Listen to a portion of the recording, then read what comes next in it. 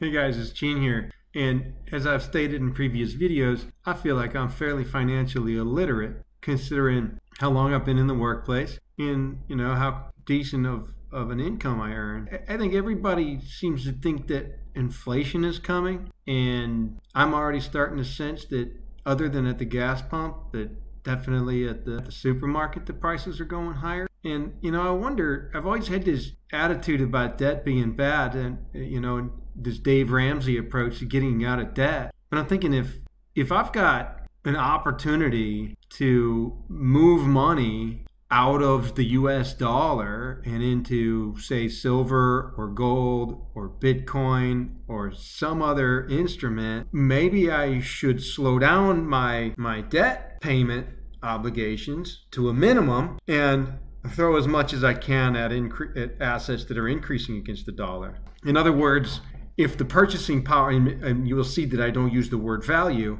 instead I use the word purchasing power. If the purchasing power of every new dollar is diminished with every passing day, then the longer I take to pay off my debts, the better it is for me. Because as I move down the road, I'm paying off my debts with cheaper dollars. So it doesn't make sense to me to get out of debt in a period where the dollar is tanking and prices are increasing. And am I seeing this wrong?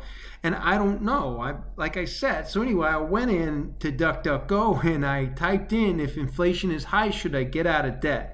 And these two things, one was from Investopedia and the other one was from Forbes. The Forbes guy was like, inflation is coming, here are 5 ways to combat it. And he said real estate. And I'm like, wait, real estate? He's like, yeah, because you can generate rental income. But I'm like, it's at the time of this recording, it's the 20th of August, 2020. And, people have been not paying their rent, and the local governments, county and stuff, have not been evicting people. And so it seems to me like if times get so bad that the state won't enforce evictions on the landlord, then maybe rental income isn't that reliable of a means of income. And it says real estate is a popular choice not only because rising prices increase the resale value of the property over time, but because real estate can also be used to generate rental income. Well, I don't think that it's safe to assume that real estate always goes up. I mean, what if it goes down? I mean, it went down in 2008. I mean, it went down. I mean, it crashed. Home prices went down. I just don't know why we would go ahead and assume that. Then he says commodities. I'm like, I think that's smart. I think agriculture is probably a smart direction to go. But I don't know. I mean, I don't know how to invest in commodities. Bonds? Are you serious? Aren't bonds like fixed income? Oh, he says, wait, you got treasury inflated protected securities. It sounds like some mumbo jumbo to me. Like, go in the comment section and tell me if we have runaway inflation and you want to move your money away from the dollar, is bonds a good instrument?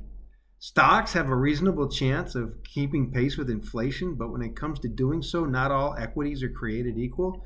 All right, high dividend paying stocks get hammered, but investors focus on companies that can pass their rising product costs on to customers. I don't think I want to get into the stock market. I just don't think the economic times that we're looking at right now, I'm not getting into stocks. Loans and debt obligations. This is like floating rate instruments that banks or lenders can raise the interest rate charged so that the return on investment keeps pace with inflation. For most retail investors, the feasible course is to buy a mutual fund or exchange traded fund that specializes in these income generating. I'm not sure there's anything in there for me. Does inflation favor lenders or borrowers? Investopedia. Let's see what this one says. Inflation occurs with a general increase in the price of goods and services and a fall in purchasing power. No, dude, inflation increases when they pump money into the system. Purchasing power. See, he uses the right terminology there, right? Inflation can help borrowers. So if the borrower he still owes the same amount of money, but if their wages increase to keep up with inflation, then they now have more money in their paycheck to pay off the debt. I don't know if wages are going to increase. I know my income certainly hasn't increased in 2020. 2020 has been a terrible year. Inflation can also help lenders.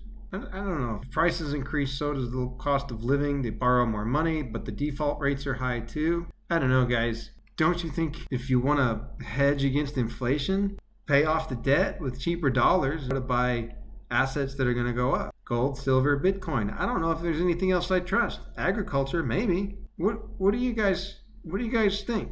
Tell me.